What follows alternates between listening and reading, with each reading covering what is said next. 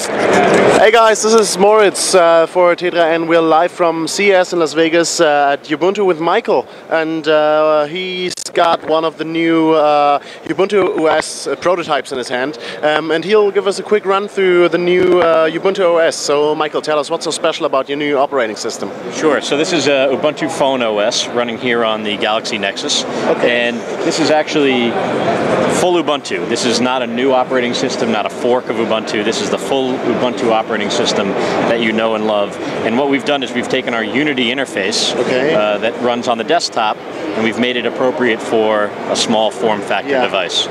So you see here, this is our welcome screen. This shows a bit about you as the user, how many tweets you have, and so on.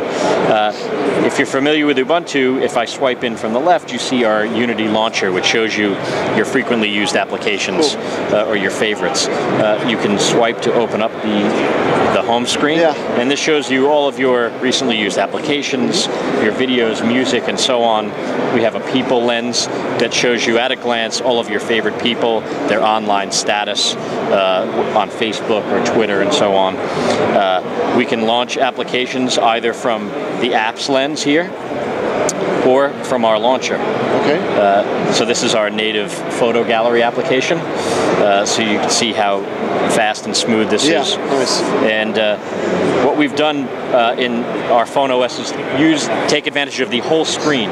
So a lot of different phone OSs have buttons, soft buttons, or so on. We want you to have all your content on the screen, and only when you want to have buttons, you can slide up from the bottom edge. And this is actually sensitive to the application that you're in.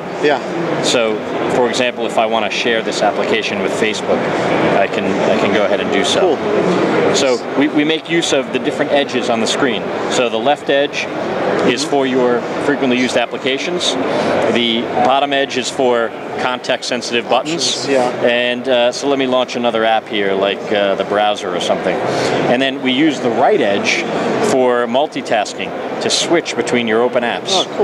So we've made use of all the edges of the screen to eliminate the need to take up real estate. And same thing with the indicators. So right from within the top of any application, you can change any setting on your phone without having to leave the app that you're currently in.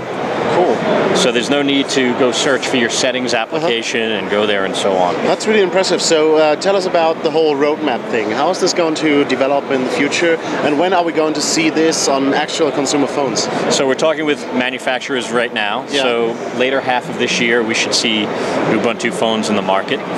We've released an SDK.